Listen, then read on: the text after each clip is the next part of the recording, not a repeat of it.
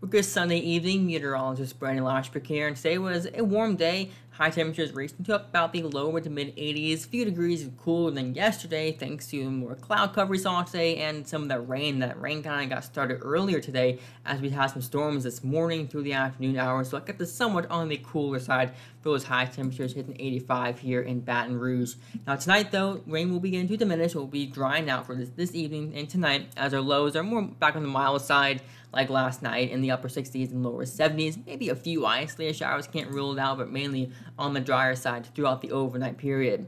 Then comes Monday, tomorrow. Highs will be maybe a touch warmer as we get to about the mid to upper 80s by the afternoon. Heat index values should be a little bit warmer as well, topping out roughly in the mid to upper 90s by the afternoon hours. And then yet again, we'll have a chance for some scattered showers and some storms throughout the afternoon for your Monday. So kind of timed out the range for you. Here's the HRRR model showcasing later tonight.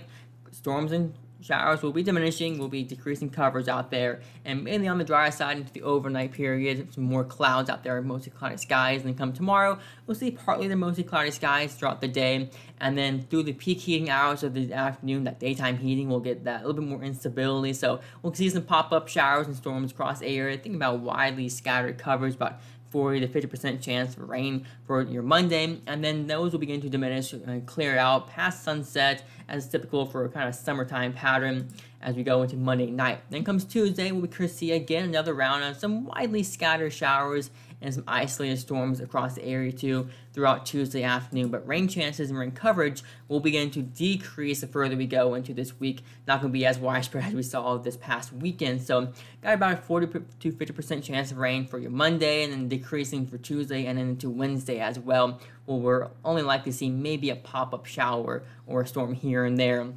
And that will be the trend too as you go further on through this upcoming work week into next weekend. So the rain chances beginning to decrease, the heat will begin to increase as our highs climb to about the lower to mid 90s, about 93, 94 degrees here in Baton Rouge, with the heat index values climbing to about the upper 90s and lower 100s possibly. So it's going to be a little bit more on the warmer side and hotter side through this week, so make sure to stay cool as well as we go through this new work week. So looking at your 7-day forecast, again, next couple days we'll see that widely scattered showers and storm chance for Monday and Tuesday, and then that rain chance does begin to decrease for the new week and into the weekend as highs will be in the lower 90s, and then mornings too a touch warmer in the mid 70s.